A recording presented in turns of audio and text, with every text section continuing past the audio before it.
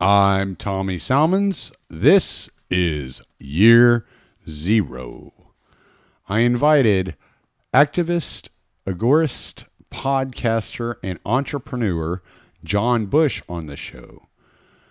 John Bush is much more versed in counter economics than I am, and I thought it would be interesting to have someone on that understood counter economics that could explain how people that have been laid off or are feeling a lot of pain from this financial downturn during this pandemic may utilize counter economics to shore up their family and their finances.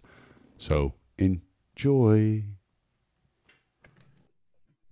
Okay, I am here with John Bush to talk about agorism, however the hell you want to say it. Really, not so much the philosophy of agorism, but more the counter economics and how people can utilize that in their lives during this difficult financial time. So what's going on, John? Hey, thanks a lot for having me. Really excited to talk about this subject. I think it's going to be very useful for people to hear different things that they can begin to do in their personal lives to shore up themselves financially and not be so dependent on the corporatist system that we live under. So I'm really excited to speak to you, and I really appreciate you making the time. Yep, always. It's a passion of mine, agorism and counter economics, and especially just financial success and financial freedom in general. I think a lot of people struggle in that area, and it results in a lot of unnecessary pain and stress for their lives and for their family. So anything I could do to help people to be more free in general, politically free, but also financially free, I'm all about it. Well, and that was something I was telling you about a while ago. Was I had I just recently, here in the last few weeks, found in myself interested in agorism, and it's mainly because I didn't really know what it was. And as I started reading some articles and listening to some different podcasts that talk about it, I was like, oh, this is really interesting. And it kind of tied together my entire idea of what libertarianism was. And just to give you a little bit of background, when I started my podcast, I did I did interview libertarians, but I was also interviewing entrepreneurs.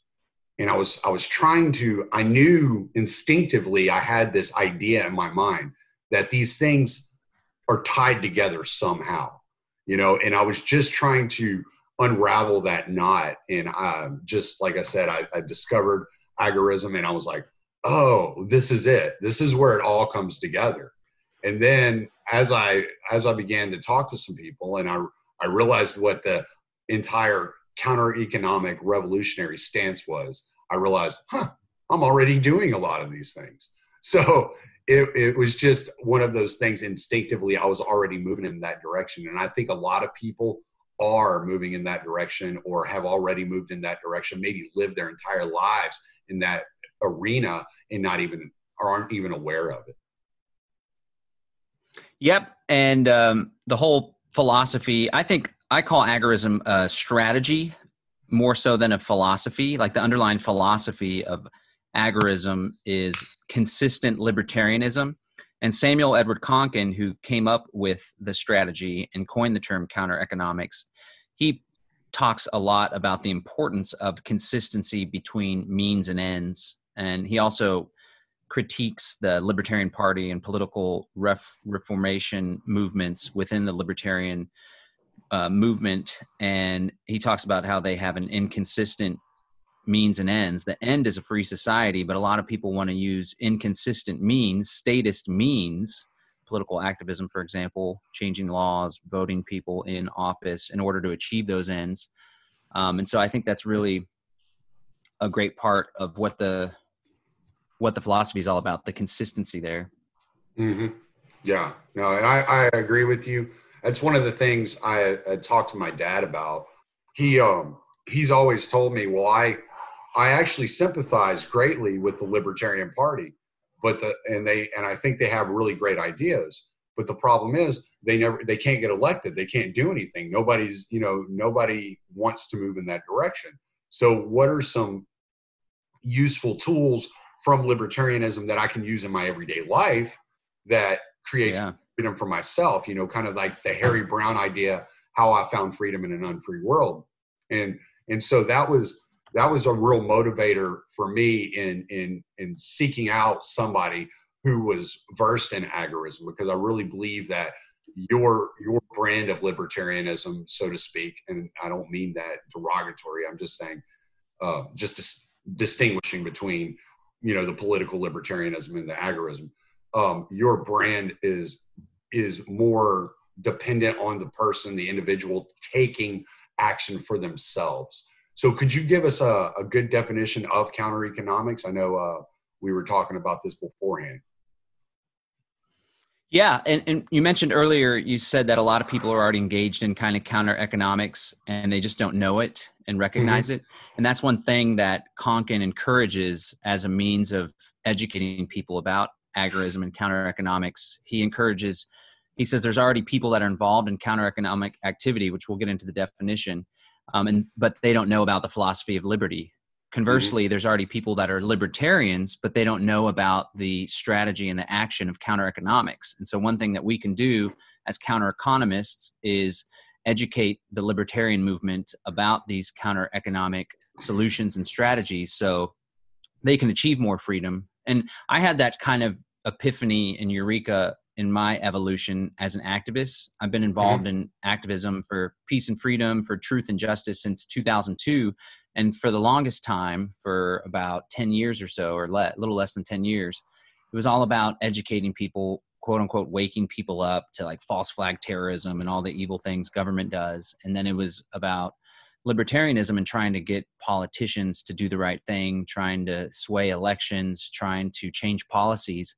And we did have a lot of success with the political action committee I helped to co-found called Texans for Accountable Government. They're still active to this day, over 10 years now, which is cool. But we would push back on, for example, police officers being trained to do phlebotomies, which are blood withdrawals. And we were successful in stopping that in Austin. We also pushed back on the Big Brother fusion center systems at the state level, pushed for cannabis reform. But really, I realized that rather than even taking a step forward towards more freedom, in reality, we were just slowing the growth of government and just barely hindering the growth of government. But in the time it took for us, not even to take one step forward, but to slow the 5 steps back, there were other places where government was taking 10, 20, 30 steps back. So I quickly became to realize there's got to be a different way.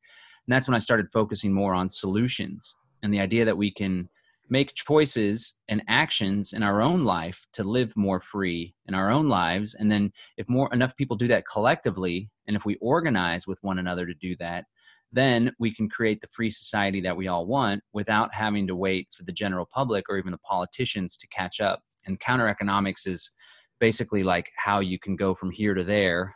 And there's a broad definition of counter economics that I'll start with that Samuel over to Konkin lays out in the New Libertarian Manifesto. He says, the actual practice of human actions that evade, avoid, and defy the state is counter-economic activity. So in there, that encompasses doing this podcast, for example, because we're defying the state, right? It encompasses perhaps even going out and doing some direct action. Like, for example, I sell kratom, which is a powderized leaf of the kratom evergreen tree, but it's illegal in 6 states, and the state doesn't like it. The FDA doesn't like it. They don't even want it to be sold as a dietary supplement. It helps people with chronic pain, stress, anxiety, but I'm selling it anyway, and like we can't take credit card. We got to do an end run around that with e-check and stuff, but that's an example of a counter-economic activity because it defies the state.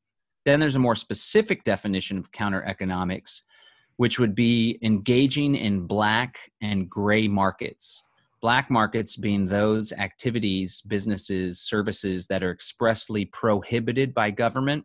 Gray markets being those activities which aren't necessarily prohibited, but you have to ask permission through the form of a permit or licensing from the state before you can engage in those activities. And so Konkin encourages people not only to engage in just define the state in general, which would be counter economics, but more specifically to participate and grow and proliferate the black and gray markets that are outside of the state's reach. Right, right. Yeah, and that's where I see most people are kind of ignorant to the counter economic argument is the gray market, whereas a lot of us that grew up in the country, you know, in Texas, Louisiana, I'm from Louisiana originally, we know what a shade tree mechanic is, you know, and these guys didn't ask permission to open a shop. They just, you know, parked up under a tree, and, you know, they would fix cars that would come here. And you have a lot, you see a lot of fruit stands or vegetable stands, especially in the small towns in Texas. So you see people that are operating in this manner that have no idea about it. So whenever somebody is in a dire situation, like so many people are now, with like 10 million people newly filing for unemployment, how can they view the counter economic measures in such a way that could help them and move them forward? What are some things that they could start doing to create at least some success or some financial backing for themselves using the counter economics? Sure. Yeah, I appreciate that shade tree example. And many people, again, that aren't libertarians or even radically anti-state engage in counter-economic activity all the time. For example, I bet it's the case that more than half of the American public cheats on their taxes in some way or another, you know, writing stuff off or shifting this around or hiding this little transaction that took place. Same thing with garage sales. Nobody's charging sales tax. And I know a mechanic that sold his physical location. They own the property and they made a lot of money off of that. And then he simply continued the mechanic shop at his home in the garage, arguably against licensing or against homeowners association, maybe, although it's a cool part of town. It's pretty laid back, it seems. Yeah. But yeah, a lot of people are already doing it. And with the coronavirus stuff going on and the decimation of the economy from these crazy shelter-ins, counter economics is more prevalent and more important than ever. And so, yeah, it's basically like just scrappy economics. So one thing, I did this video the other day, 4 tips to thrive and to survive and thrive financially during the coronavirus times in the shelter-in economy. Mm-hmm. And the first tip was to take this opportunity to learn new skills, to engage in self-development, exercise, growth, sales training, learning new trades, rather than binge watching Netflix. Now, I binge watched Tiger King, of course, but most of my time is spent working on my business and growing my business, not just vegging out in front of the couch. And I think, unfortunately, there's a lot of Americans that are going to take this time just to take a little mini vacation, an at-home vacation. But that's not what we ought to be doing. We ought to be learning new trades and skills.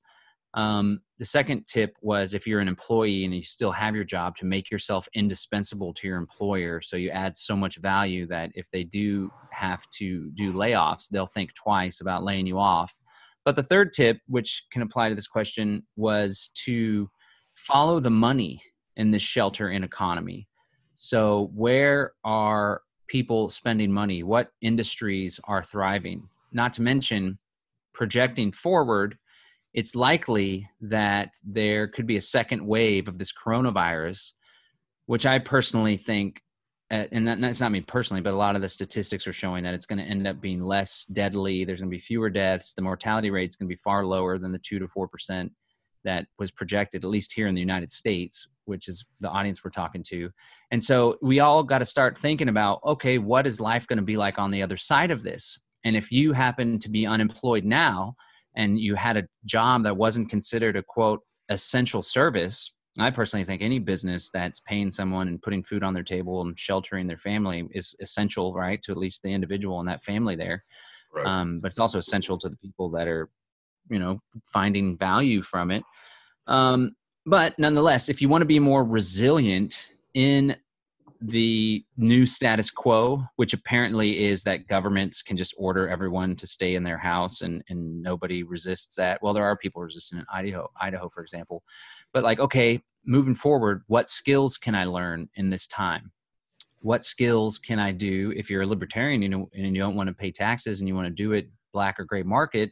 Like, what's some scrappy services that I can learn that I can do under the radar of the man and keep all my money? For example, plumber, landscaping, electrician and stuff. This would be examples of gray markets because an electrician's required to get a license and stuff. And plumber, I think, probably needs a license. But on top of that, you don't necessarily need a business license, which I think is a false thing. A lot of people think, at least in the great state of Texas, which is a little more free, especially business-wise than other states. You don't even need a business license to engage in a business. You can just be a sole proprietor.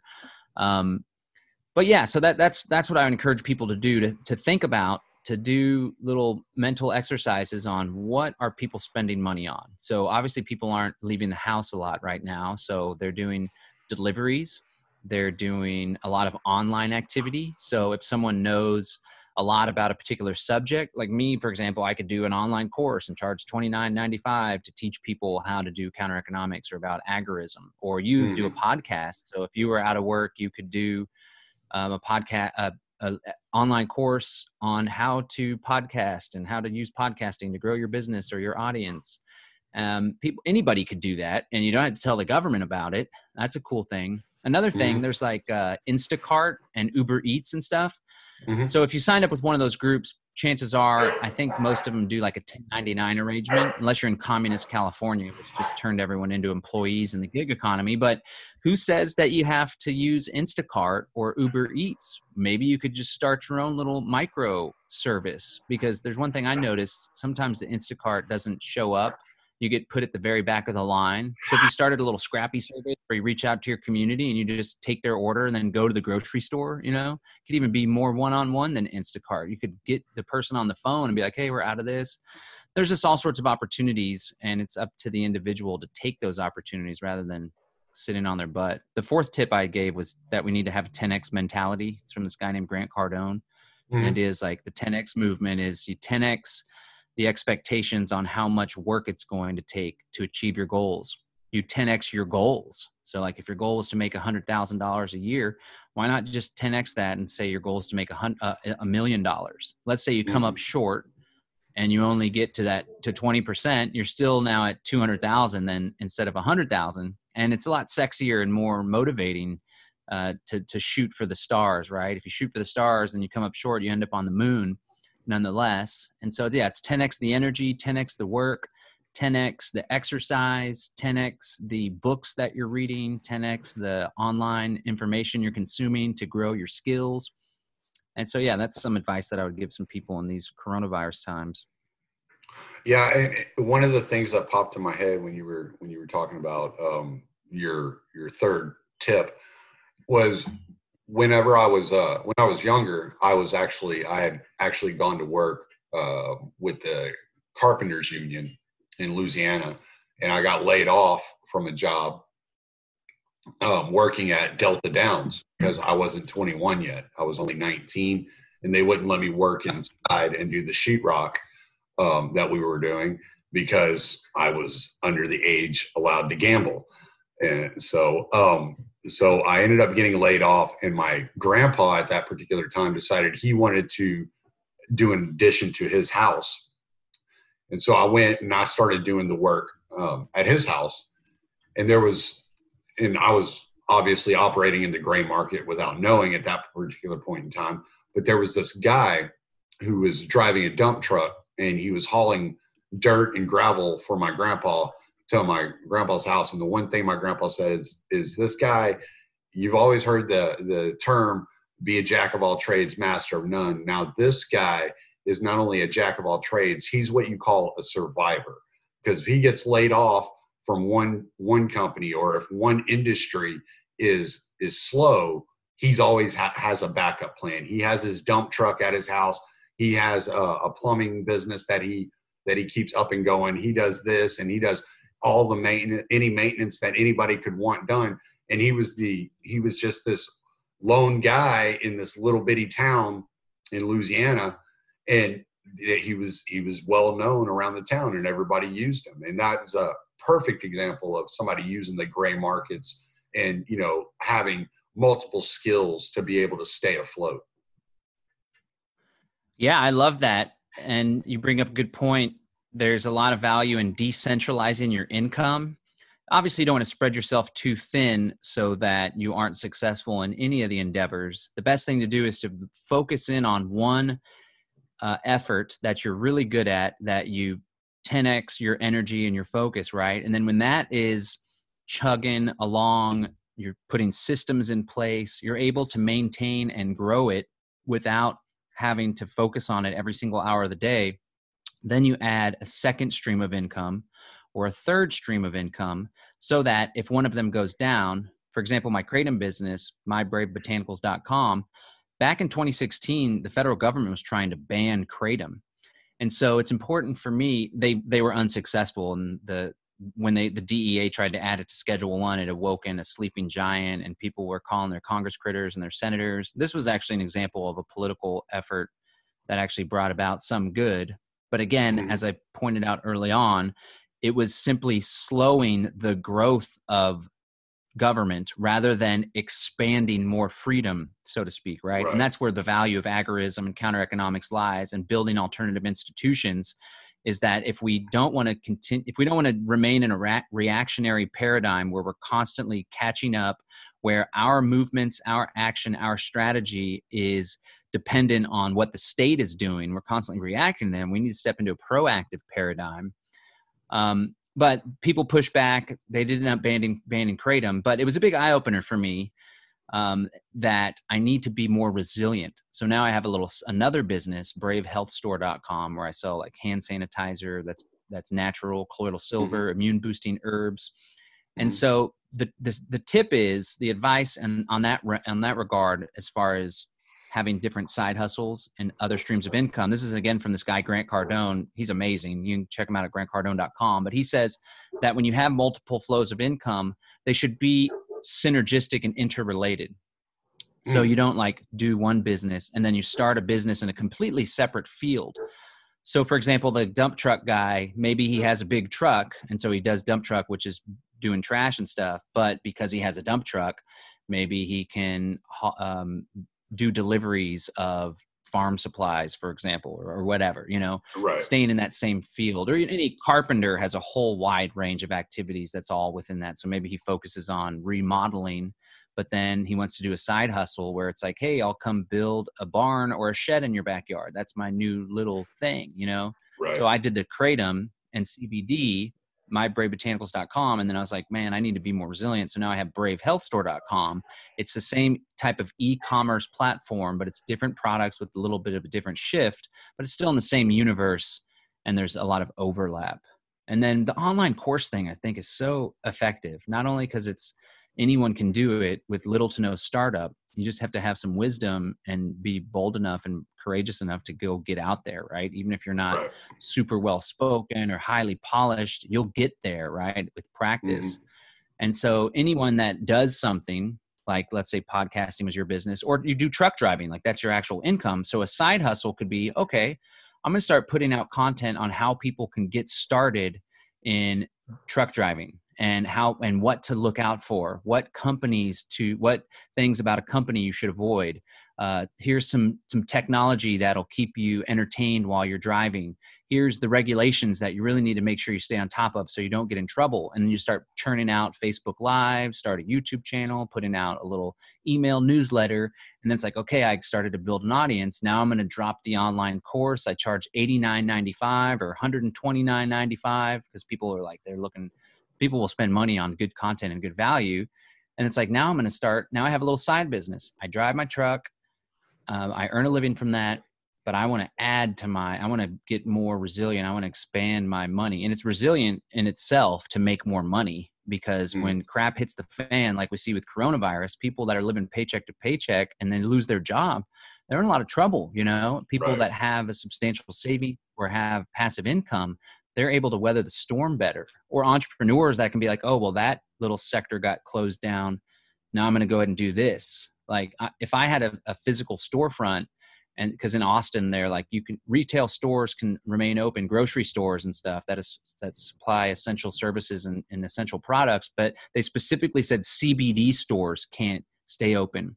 So the moment, if I had a CBD store, a Kratom store, the moment I saw that, I'd be like, I'm going to buy myself some food wholesale and some hand sanitizer and cleaning supplies. And I'm staying open. I'm going to just shift into something else. So Right. yeah, those are all things people can do. And now's an opportunity, right? If you got furloughed, if you got laid off, if you're working from home now's the perfect opportunity to launch that little side hustle. So when this all ends and people can finally come out of the woodwork, then you will be more prepared and more resilient to weather the storm when it comes back again, which it inevitably will.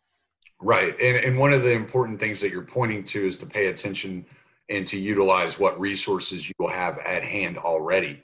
You don't have to go out and make a large investments and this, that, and the other, that you can utilize what is at hand already. And just as an example, I live on 8.5 acres.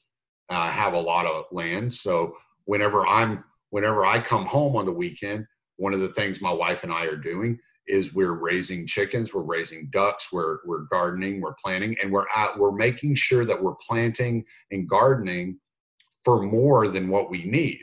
So if it comes down to it and we need to be able to make a little bit of extra money, we can put a sign out, say, selling produce or selling fruits or selling eggs or whatever we need to do. And we're just making sure that there's that little bit of excess, that if we need that extra money for whatever reason, that we have something in our back pocket that's going to get us there. And so I think that's really important, is paying attention and recognizing what you have at your disposal, what resources you have at your disposal, what skills you already have, and capitalizing on those opportunities that present themselves. Yeah, man, that's great. I at one point had 120 chickens in our little farm. We were on 2.5 acres, and we had a way huge excess of the eggs that we needed. And so back then we started doing a dime a dozen for eggs, a silver dime, which people know is 90% silver. And right now it's probably only worth like less than $2. It was worth more. There was a period when silver was $50 back in the day, several years ago.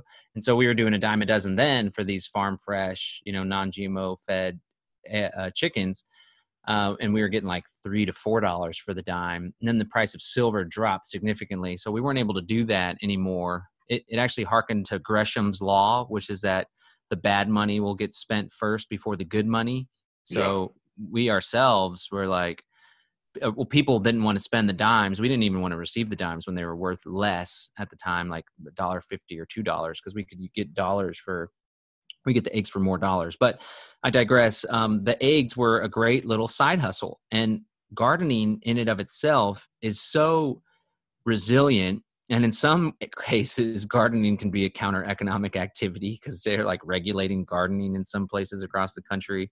True. But having your own food supply is so important and valuable. And, it's counter-economic in that when you go to the grocery store, I don't know about, you're in Texas, so we don't have to pay sales tax on food, but some areas have tax on food, or if you're buying some processed food or whatever, or even just going to the grocery store and buying other stuff, or spending, the gas tax to get to the grocery store. If you're able to be more self-sufficient, then you don't have to interact with the statist control grid as much, and you don't have to give as much money to the state in the form of taxation. And you can set up the little stand out in front to sell your excess tomatoes and leafy greens and stuff. Heck yeah. Yeah. Well, and I also have a pond that I've thought about, just putting out a little sign saying, hey, $5 a car, you can come fish, no license required, so it's kind of a middle finger to the entire process. That's just kind of the way I look at it. How can I I like that. How can I really piss them off, and then also offer, maybe a single father who's doesn't have the money to spend a whole lot of money on his kids to go do things, maybe he can afford $5, to come park and fish for the day or whatever, so it's you can stock the pond. Not a bad idea. That would Yeah, definitely be counter economics.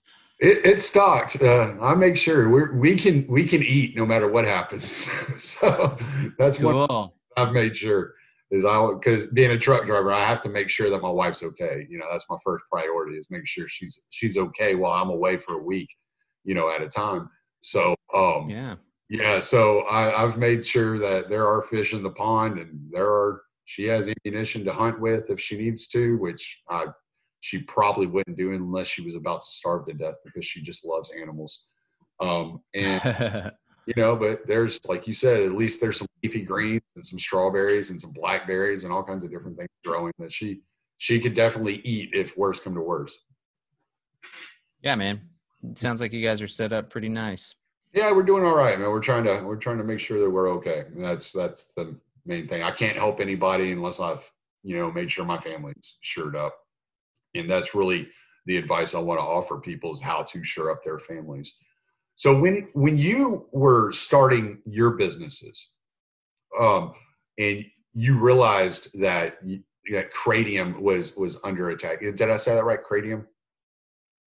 Kratom. Kratom. Okay, Kratom was being, they were trying to regulate Kratom out of business, out of the market. What made you take Uh-huh. risk and enter into that particular field?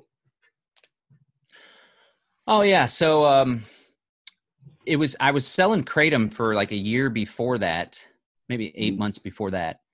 And whenever we learned that the DEA was trying to ban it, that's when I was like, whoa, what's so special about this that the DEA wants to ban it? And I started taking it more myself, and it helped a lot with entrepreneurship and focus and motivation. The white and green varieties, the red varieties are the ones that people take for chronic pain or instead of prescription pain medicine, for example. But the funny thing is, being an activist and being aware of how the legal system works and how politics works. And I knew that the DEA had intentions to ban it. They wanted to emergency schedule it, but I was able to decipher the entire process and know where they were in that process and know that they still had to do this review, and they had a 50-day or like a 30-day comment period for people. And then after that, they would have to take it to do this, that, and the other legal process before they would actually ban it. So I knew that until they actually formally declare that it's on Schedule 1 and now a federal felony, along with heroin and LSD and cannabis of all things. I think all those should be legal, by the way. Mm-hmm. Until they actually made that decision and announced that, it was still totally fair game. So while other Kratom vendors in town and online were shutting their doors out of fear, I leaned into the Kratom sales and was able to establish a significant market share. This guy, Grant Cardone, again, he says when everyone else is contracting, when there's like a recession or this coronavirus stuff, when there's times of contraction, that's your opportunity to expand and to dominate the sector while everyone else is uncertain and scared and watching Netflix. If you 10x your effort and your energy and the time that you put into your business or your side hustle, then you are going to take up a significant amount of market share. And when everything settles, when the dust settles, then you're going to be in a really good position. And so I knew that it wasn't a risk at all. The only risk that I had was if they ban it, I end up with a bunch of product. Right. Then, I had capital tied up in that. And that brings me to another thing. Like a lot of counter economic activity and agorism comes down to an individual's personal risk level, right? And so Mm-hmm. before I had kids, I have a 7 and 8-year-old. Before I had kids, my activism was a lot more in your face, camera in a cop's face, shouting down the cops, getting arrested a couple times. Like I got arrested once during an Obama speech here in Austin because I refused to go to the free speech zone. And Mm-hmm. it was on UT campus. They arrested me. And then the second time I got arrested cop blocking, filming some police and kind of being a little nasty towards them. And the guy just arrested me. I was found not guilty for the Obama thing. I defended myself, and that was really cool. But I actually had a little girl at the time when I got arrested the second time. Mm-hmm. And like her mom, we're not together anymore, but her mom was there just banging on the phones and organizing a rally and stuff. And they came and rallied to my support and my defense. And that was like, wow, I can't be doing this now. I have a kid. I can't be spending nights in jail and freaking their mom out and, Thankfully, my daughter was oblivious to it because he was a baby. But my Right. risk assessment changed. I'm now a little more risk averse. So, for Mm-hmm. example, I also had a shift too, where early on I was like, I don't want to make a whole lot of money because it'll be easier to be an agorist and I'll pay less in income tax or no income tax at all. Then I had Mm-hmm. 2 kids and was like, I don't want to live in poverty. We've been living in poverty. It's miserable. I'm not providing my kids the opportunities and the life that they deserve, the quality of life and the standard of living they deserve. So I had a shift. At that point, I really leaned heavily into entrepreneurship.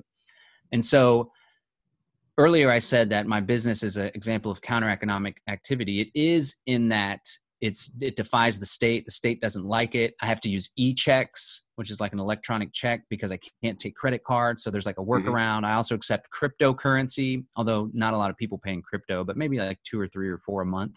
Mm-hmm. Um, and so it's counter-economic in that regard. However, I do have an LLC, limited liability company. I Right. do file income tax, right? Mm-hmm. Back to what I said before, like a lot of people, you can write a lot of stuff off, so to speak. And so someone else that is really into agorism as well is Derek Bros. He doesn't have children. He's willing to live more scrappy, right? Like I want to be a millionaire. I want to make $10 million. Hell, I said earlier about 10x in your goal. Why not make the goal to be a billionaire? I want to be like Bill Gates is an evil, diabolical billionaire that's trying to get the whole world vaccinated and have a giant surveillance grid. Well, I'd like to be the counterpart to that. That's like the libertarian genius billionaire that's out there plotting an Illuminati of liberty, so to speak, right? And then if you come up Yeah. short, man, I only made 100 million this year. That's too bad. But so I have my sights set on that. And unfortunately, with the climate as it is now, it would be incredibly hard to start making millions of dollars and to defy the tax man, right? So the guy that makes 20,000 a year and does it in a scrappy kind of way, it's easier to fly under the radar. That's a choice that I made personally. Mm-hmm. Now, as we grow the counter economy and as we build defense services like Samuel Edward Konkin talks about, as we grow the agora, it all of a sudden becomes easier for the big businessmen, for the people that are bringing in a lot of wealth to withhold because they have their brothers and sisters there that are doing it along with them. Like, for example, let's say you have 100 people or 1,000 wealthy people in an area, and they're all like, you know what, collectively, we're going to stop paying our taxes. We're going to shift some of the money we would to pay to the taxes to pay for a private security force, for example, Mm-hmm. and we're going to see how this plans out. So risk is an important thing. And I definitely don't want to forget to include the concept of freedom cells, because it's a really effective way to minimize that risk. But Yeah. I'll just wrap up to answer your I was question. Yeah, everyone. actually just about to bring up freedom cells because you mentioned a few things that made me think of. So I think that's a good place to go from here. Perfect. Yeah. But to sum up, like everyone has a different risk level. And I used to Mm-hmm. be kind of, back when I was more scrappy and agorist myself, I used to be a little like nose in the air, like, ooh, I'm not paying taxes and I'm so special and stuff. But then it's like, oh yeah, well, the guy that I'm being nasty to owns a house, and Yeah. makes 120,000 a year. And so it's just apples to orange. And we should all have mutual respect for everyone's path, right? And Right. again, back to the counter economic definition, he says it's any action that the actual practice of human actions that evade, avoid, and defy the state. So you can evade and avoid and like be the scrappy, consistent activist, anarchist that doesn't pay the income tax, but you could also use your money to defy the state and to empower groups and to put out publications, so on and so forth. So it's all about, you got to make that decision for yourself. Also, on that same token, like, know where your line in the sand is, right? Mm-hmm. Everyone needs to have a line where they're either going to bug the heck out or they're going to stick around and fight. And hopefully that fight isn't a fight with force, Right. right? Like Thomas Jefferson said, every couple generations, the tree of liberty needs to be watered with the blood of tyrants. And it's like, whoa, that's a great quote, but that's not the kind of life I want to live. I don't want Well, that for my kids, or I don't I, want my grandchildren to fight a revolution. just a small correction to that quote. He said the blood of tyrants and patriots. So you're not exempt from this. You know? That's right. That's right. Yeah. And that's the part of it. And so, but at the same time, like, where do you draw the line? There's nothing Right. noble about there is something noble about the Satyagraha, which was Gandhi's strategy, the Mm-hmm. peaceful nonviolent resistance, MLK, Jesus Christ as well. So there is a place for that, but I don't know that, I'm all about self-preservation and preserving the life of my kids. But again, this will Yeah. tie into freedom cells. So how can we opt out of the state? Back to Derek Broze, he has a great book called How to Opt Out of the Technocratic State. But how can we opt out of the state and do so in a way that minimizes the risk to our freedom, our property, and ultimately our lives? And several years ago, I came up with this concept called freedom cells. And this was about the time where I was really formulating and theorizing on how to get from here to there. I knew what there was like, what there could be, and the foundational philosophy. It's like everyone's writing books and talking about that, and that's all great and well, right? Like some of my close friends and thought leaders in the libertarian movement, they're putting out books and doing speeches about why libertarianism is a great political philosophy. It's like, okay, that's great. We want a free society, but it's like, how are we actually going to get from here to there? And so I started Right. really focusing on that. And that's when this concept of freedom cells came about. So I had started to hear about small group strategies in multiple different places. One of them was this agorist activist guy in Minnesota, I think it was. And he Mm-hmm. talked about the small group theory. Man, I wish I could think of his name right now. They did a conference. I don't remember what it was called, but they invited me to speak at a conference, and his whole spiel was small groups. And they gave the example of their Ron Paul meetup in St. Paul, Minnesota. Like at first it was one big meetup. Then it started to grow to like 40, 60 people. And then they split it up in two. And they found that they were more effective in these smaller groups. Then they split up groups further into small, like little neighborhood groups and stuff. Mm-hmm. And so I was like, oh, that's great. And I was already kind of formulating this freedom cell idea. Then I heard Bob Podolsky. He wrote this book called Flourish. No, was it Flourish? Man, I need to sharpen up my memory on this stuff. I'm just now really diving back into the agorism and freedom cell after talking about it several years ago. And so his concept was groups of 8 he called octalogues. And kind of like dialogue is 2 people talking, octalogue. And then he also had this communication strategy that he really played up. Well, him and this guy named John David Garcia for decades did research and scientific studies to determine the optimal number of people for any group with the same goal. This doesn't have to be radical activist stuff. It could be a business group or a church group or organizing an event or whatever.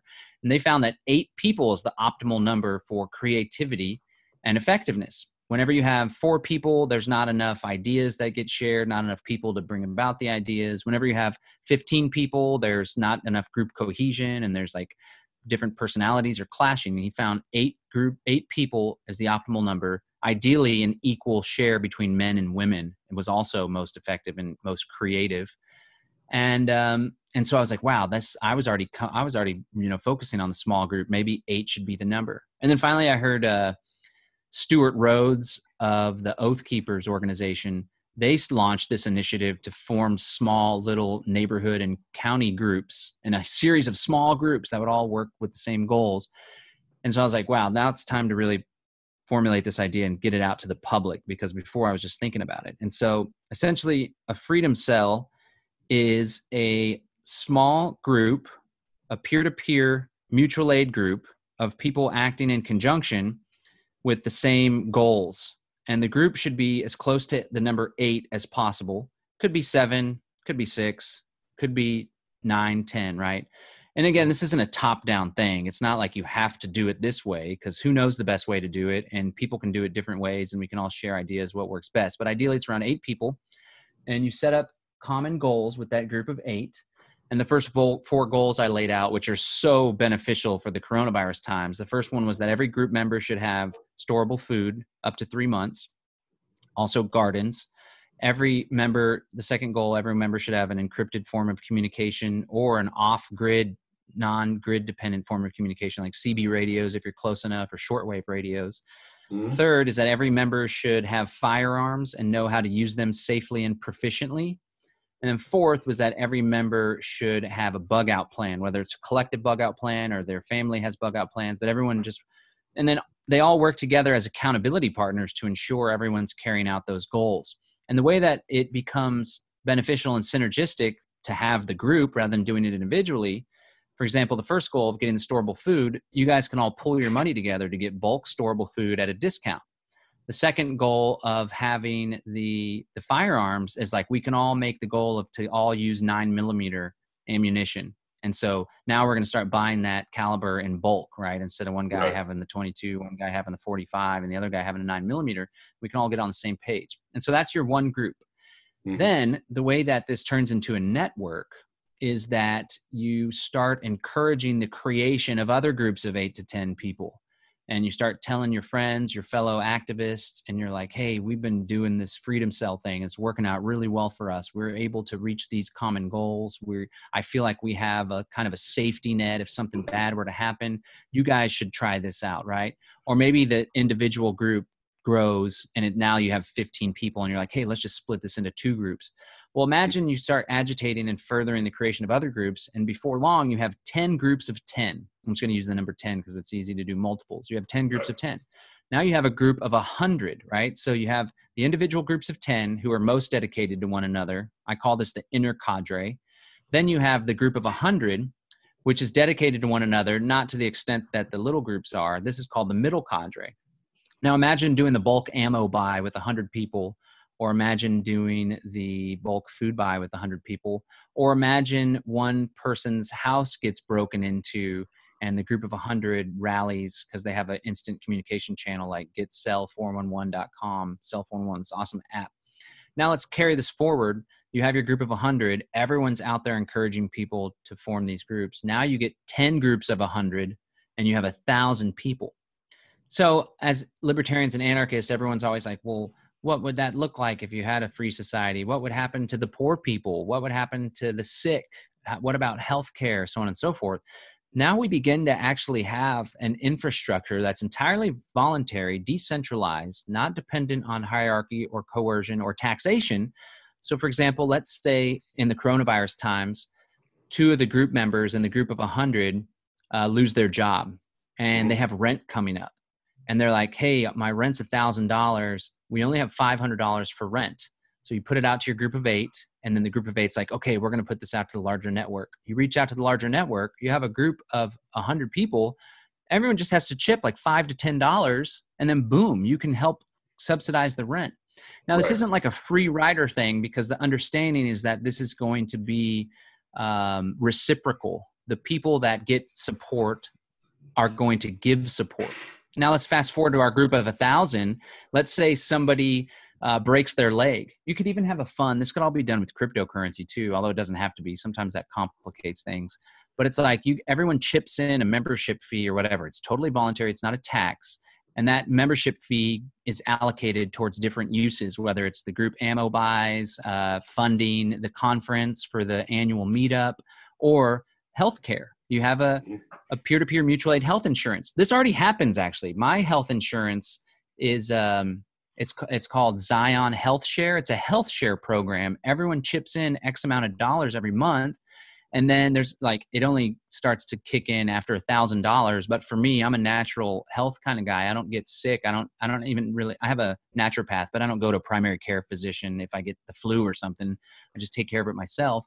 But if there were to be an emergency and it ends up costing $20,000 or worse, $100,000 for a crazy surgery emergency, then this health share will come and fund everything above $1,000. And so just the same, this group of 1,000 or the group of 10,000, the group of 100,000, let's say you break your leg, you go to the group and the group pulls the money together, whether on the spot or you have a fund and pays for the health insurance. And then to take this, as we started talking about risk, imagine you have a group of 10,000 people in a given geographic area. When we have this many people on the same page, people are all of a sudden emboldened through the strength in numbers phenomenon. And so let's say you guys are all, this doesn't all have to be agorist and anarchist. This can be, you can use this strategy for anything, even for political activism if you want to do block walking and stuff. But now you have 10,000 people and everyone's like, okay, I think we're ready. We're all armed up. We're all networked. We're all very resilient. We all have our bug out plan. We all know where everyone lives and it's mapped out and we're ready to come to each other's aid. So through those groups, the group of 10,000, they elect or they choose a ambassador, so to speak. And this ambassador goes to the statists, to the regulators, to the bureaucrats, to the legislators, to the law enforcement, and they say, hey, I want to share this Declaration of Independence, for example, with you. We have 10,000 people that no longer want to contribute to your system. We will contribute when we use your system, like if we go to the parks, or maybe we'll even pay the gas tax because some of that goes to maintain the roads and we use the roads, whatever. But we don't want to pay health and human services. We certainly don't want to pay property tax because we are all, the people, the homeowners that own their homes are no longer going to pay property tax. So we want to talk to you about how we can resolve this, because on March 1st or whatever, in 60 days, we're all collectively going to stop paying our property tax, and we're all peaceful, productive people. Not citizens. We're not citizens anymore because we're opting out. We're all peaceful, productive humans. And we obviously don't want any violence, but we know that's the language that you guys speak when people don't comply with your unlawful edicts, your immoral edicts. So we just want to start a conversation, because come 60 days from now, we're not paying, we're not letting the tax man on our property. Well, so, an individual doing this has happened. There's a family up in New Hampshire, and I think they were from Massachusetts, but Jay Noon's one of the guys, Josh Noon's his brother. Their father was like, we're not going to pay our property tax anymore. Of course, his house got seized. There's another friend in New Hampshire, the Radicals with the Free State Project. They lost their house because he wanted to take a stand. And so when an individual does it, you're so much more vulnerable. But imagine 1,000 or 10,000 people doing it at the same time. It would really call the question of how is this going to go about being resolved? And maybe there would be some sort of compromise, or depending on how bold the group is, no compromise. And then they call the question and they're like, hey, we're not paying property tax. We're all armed. We're not going to let you take our community members home. What's going to happen? I don't know. But it just begins to create the possibility, the very real possibility, that through the strength in numbers and the unity of the group, you really can bring about some major change when it comes to individual liberty and group liberty. Yeah, no, and I really like the idea, the concept in itself, and because it brings in that sense of community again, and it's rebuilding communities, and we've been missing that in the country for a long time. I lived in Houston for, I don't know, about 30 years, 20 some years, 30 years, something like that, and I could not get away from that place fast enough. I hated it because no matter how many neighbors you have and how many people are around, you don't know anybody. You really don't know anybody. So I left and I fled out of the city into the rural life, and I'm so much, more sane. I'm so much safer from coronavirus because we're not living in a petri dish anymore. And I know within my community. And it seems like that's what's really missing, is that community that you're talking about building. Yeah, man. And interestingly enough, you bring up Houston. If you would have known Derek Brose, who was active back then with the Houston Freethinkers, he was actually building that community. And it's in the past 10 years, it's grown immensely, the network that they have. They have freedom cell groups now in Houston. And so the general public really doesn't get it oftentimes. And there are people that they're always shelter in no matter what. There are people that are the friendly neighbors and such, but you got to take the effort to go out and find them. And that's the cool thing about this Freedom Cell thing. There's a website, freedomcells.org. And if you register and log in, you can find that there's groups all across the world, Australia, UK, all across the US. There's a great big one in Houston. And so there's a place people can go to either start a group in their area or to join an existing group. And people will be surprised to see how many groups there already are. And then imagine, this is best done regionally or in the same geographic area, so you can physically protect one another and be there to engage in trade a lot easier. Right. But imagine when this network grows to the point where it's it is possible to have the number 1,000 or 10,000, or globally to have 100,000. And who knows where it goes from there. Yeah. Well, and once you hit a certain point with a system like this, it kind of reminds me of the whole idea behind network marketing. Once you hit, a certain point, it just starts growing exponentially, and it's kind of it's that type of structure, so to speak, even though it's not, like you said, it's not centralized. It's something that you're doing voluntarily amongst each other. It's just people cooperating together, creating these little communities and creating this sense of camaraderie. And I like that. I like the idea. I mean, and what's interesting is you could see a lot of different freedom cells doing a lot of different things, a lot of different ways. You would kind of get that panarchy, idea that I've always thought that it would turn into if there were no government, that everybody would just be kind of voluntarily cooperating, in many different ways, and there would be no ism to describe the actual structure in which society based itself. And I like that idea of that voluntary cooperation. Yeah, I appreciate the panarchy. I remember Carl Hess wrote an essay called Anarchy Without Hyphens. Mm-hmm. And so there's all this like anarcho-capitalism, anarcho-syndicalism, anarcho-primitivism, and everyone's like, my philosophy is best, blah, blah, blah. But the cool thing about agorism, well, I guess agorism's more like anarcho-capitalism, because there is an adherence to free markets and capitalism. But I'm with you on, I heard it put best by this guy, Rich Paul in New Hampshire. And I was asking him about anarcho-capitalism, and he said, I think there's a lot of anarcho-capitalists that are more, they're like, no, it has to be capitalism. But he said that anarcho-capitalism could represent, just anarchism in general, could represent a operating system of just total freedom. And, the operating system is the program is non-aggression, let people do things and experiment, peace and freedom. And then on top of that, you build little programs. So it's like, we can have our little freedom cell based on agorism, kind of libertarian thing here. The communists or the communitarian types, or the people that are leaning more socialist, they can go try to experiment with this over here, and it can kind of be similar to how federalism was supposed to be. Maybe actually it wasn't ever supposed to be like that. I think the central government was always supposed to be big and crazy, even in this country. But it was supposed to, there was an idea that it could be these competing states that have differing philosophies, and practices. These laboratories for That's right. Yep. So you can test things out. Yep. Yeah. And it could be like city states. Go ahead. I'm sorry.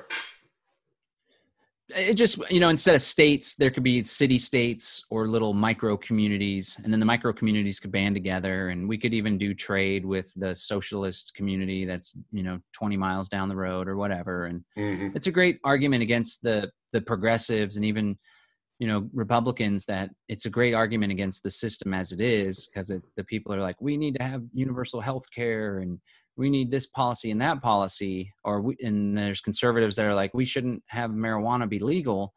And it's like, okay, well, why don't you guys do that over there? And if that's what you want, really, then you could do that over there. And we're going to do things this way over here, and we're going to honor each other, and there's going to be mutual respect, and we're going to leave you alone, and you grant us that same thing to leave us alone. And then let's experiment. Maybe your society collapses because the price calculation problem with socialism, maybe it ends up thriving, and it's like a little, like everyone always points to like Denmark and Scandinavia and stuff. It's like, okay, well, give it a try. Maybe it works. Maybe it's a beautiful thing. Maybe not. Whatever. I think the free market thing would really work well at meeting people's needs and wants, and innovating, and being, a lot of people being wealthy and having access to the things they want in life. And yeah. Well, look, man, we're running up on an hour. You wanna any closing statements before you give your plugs? I think that with the coronavirus pandemic taking place and the subsequent response of local, state, federal governments, even supranational governmental bodies like the World Health Organization, it presents a real opportunity after this to come out and say, hey, fellow humans, maybe we can do things differently from here on out. And of course, the powers that be, the ruling class, they're going to come out and say we need to do things differently, and they're going to have more centralization, more surveillance, more control. But it's an opportunity for us as well to come out and say, perhaps we need to decentralize our food production systems, our local economies, the way we organize ourselves socially.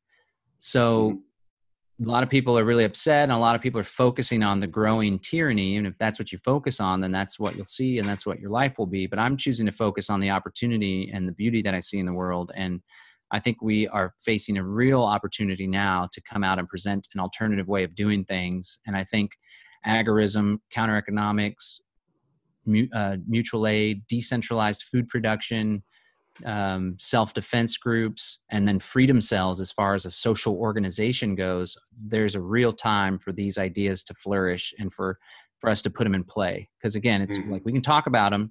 The podcast is great for educating people, but I hope the listeners will not be like, wow, that sounds like a cool thing. I'm glad I listened to that, or I'm going to go read this book, right? But instead they're like, I'm going to take some of these ideas and put them into practice, because it's the doing that makes a big difference. The knowing is one thing. It's the doing that will actually create the free society that we're all yearning for so desperately.